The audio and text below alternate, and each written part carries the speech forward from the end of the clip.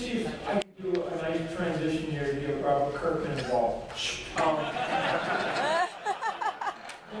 Here's the one thing that I've said before. I don't know if you guys remember that there was an attempt for other people to try this. Dark Horse tried to put a group together. There was another one, Bravura, whatever it was called. Okay, wait, I haven't heard Todd say Bravura in 20 years. Yeah. Like, my whole life just flashed in front of me. Todd used to go, what kind of name is Bravura? And you can tell with writers, right? Instead of coming around with like a cool word, you know, they go for it because they just want to be smart enough. But here's what was happening. Image Comic comes out, we come out of the gate big, comic books are doing good, right? A lot of animosity because us dumb artists were now writing our book, selling gobs of books, making gobs of money, and it was really getting to the crop of a lot of the writers. So they tried their attempt at it, and it failed. And they tried another one, and it failed. And it continued to fail because I said the same thing to them every time. It will fail every single time. Not for a lack of talent, but because what you guys haven't figured out is that artists can only do one book a month. And when we quit our books at Marvel, and we went and started our new books, there was nobody, I have no illusions that anybody in this room bought Spawn #1 because of the character. You didn't know who the hell he was. You bought it because you liked my artwork. And you went, I like Todd. Todd used to stand to the left doing Spider-Man. Todd's now standing over here doing Tron, Spawn, Brawn, I don't know what it's called. But I have to buy that book because that's where Todd's at. I gave you no option but to buy that book. Right?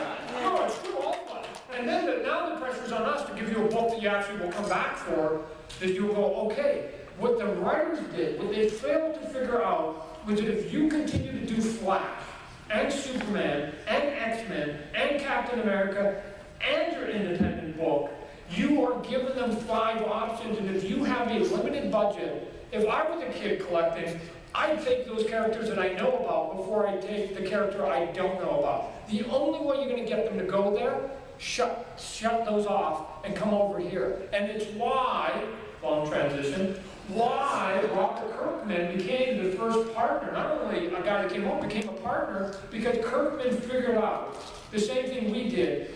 Shut it off.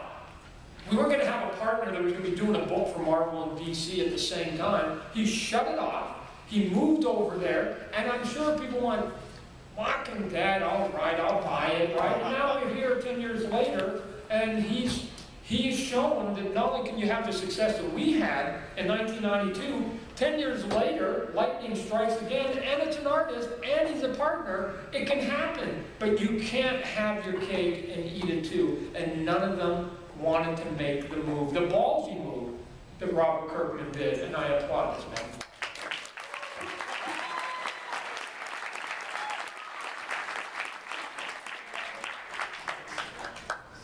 I still don't know that I should be on this panel. You were 14. Tell me about our book.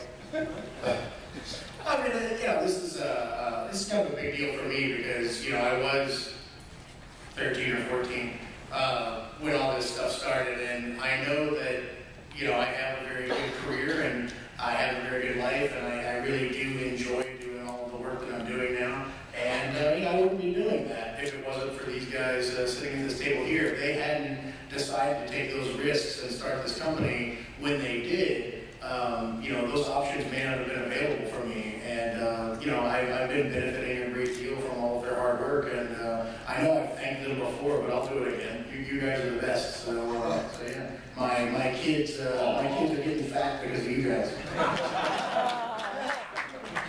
Here's a fact, just so you guys understand this one. Because people don't quite understand where we started the studios, where we started it.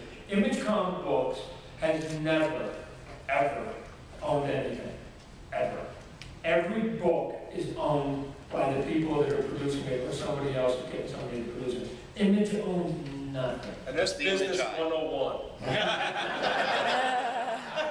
No, but what that does is, we, at the beginning, 20 years ago, had the best deal we thought for creators, and 20 years later, bar none, we have the best deal for creators. And as Robert said, if you get tired of those options of working for the big company, we just became another possibility, or at least show that we could survive for 20 years, that you can go off on your own, start your own company, and maybe you can survive for 20 years. You don't have to work for the same two guys over and over if you don't want to. If you want to, fine, God bless you.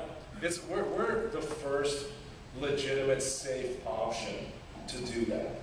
And like Todd says, if you've always wanted to draw Spider-Man or what have you, God bless you. Yeah, God bless you, go do it. You know, we get that. But we're an option. We are 20 years now into the failure. And you know what? Maybe 20 years from now, it will, but I don't think so. I think it's going to outlive all of us, and I plan to live a long time, by the way. But it's a legitimate and safe option. For a couple of dollars, you know, a paycheck for most of you who have a job, and you're in college, so you probably have a job. But most of you have a job, a couple $1,000, right? Put something together, and you're published, right? You have that option now. It's not so scary. The waters have been tested safe, and Robert is the best example of how that system works, you know, to the ultimate degree. But it wouldn't have worked like you said. So, I mean, really, just to analyze my career for a minute, I, you know, had a self-publishing company, but I didn't really take off until I came in as a unknown and started doing comics at Image Comics. I mean, Image is a perfect house for two things. It's one of the only publishing companies that discovers new talent and gives new talent a huge platform to have their debut. And Jonathan Hickman is another really good example of that. He was a blind submission just that came across Eric Stevenson's desk. And, you know, the next thing you know, 2 years later, he's writing almost every Marvel book that's worth reading. And, you know, for me to be able to come into this industry through Image Comics and then have a little bit of success at Marvel and then get sick of it because they're horrible, and then come back, I never really loved Image Comics, but then to, you know, retreat and go to Image Comics and stay there and have this great success is really a testament to the fact that, you know, this company can be so many things to so many people. It's such a unique and awesome thing. I don't know. I love it.